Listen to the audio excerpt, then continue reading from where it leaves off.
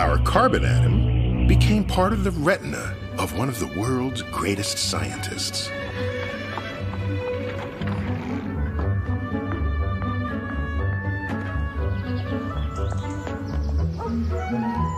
This was just a few years after the discovery of X-rays.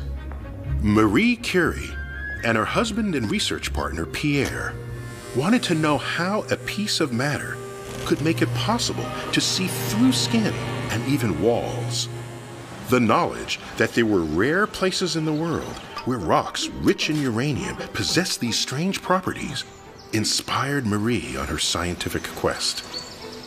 The dull brown ore, still mixed with pine needles, came from the part of Eastern Europe that is now the Czech Republic.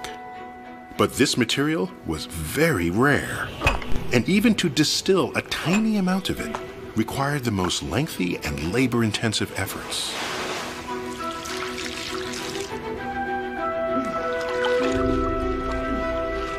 She was later to write, "We lived in our single occupation, as in a dream."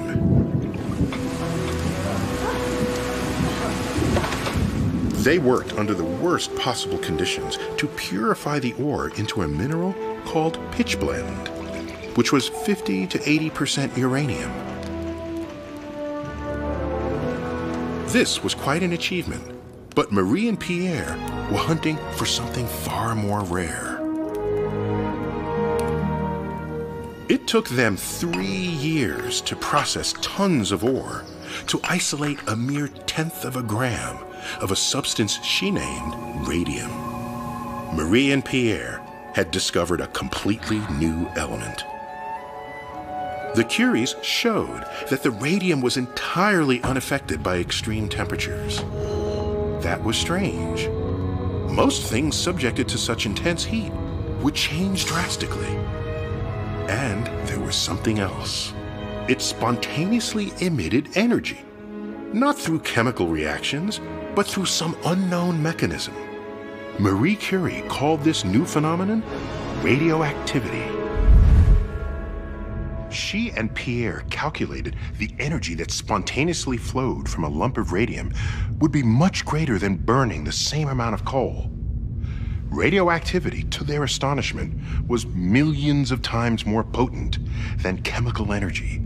The difference between liberating the energy that resides in molecules and the far greater power stored deeper down. Between Marie, Pierre, little Irene, and the man she would later marry, the family would win 5 Nobel Prizes in science.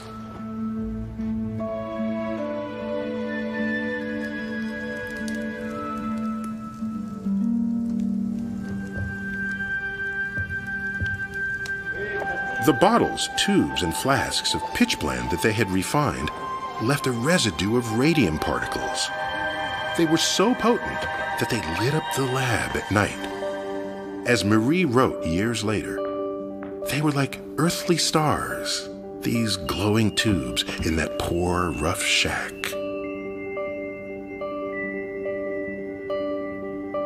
Marie leapt to the correct conclusion that the luminescence was due to something happening inside the nuclei of radioactive atoms.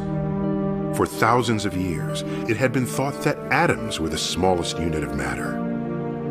Curie's earthly stars were evidence that within the atom was a possible world where even smaller particles were interacting.